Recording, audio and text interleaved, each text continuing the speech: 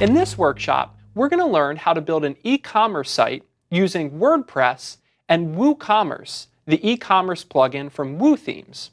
We'll learn how to install, set up, and configure WooCommerce, add and manage our online products, as well as work with products that require custom attributes such as sizes.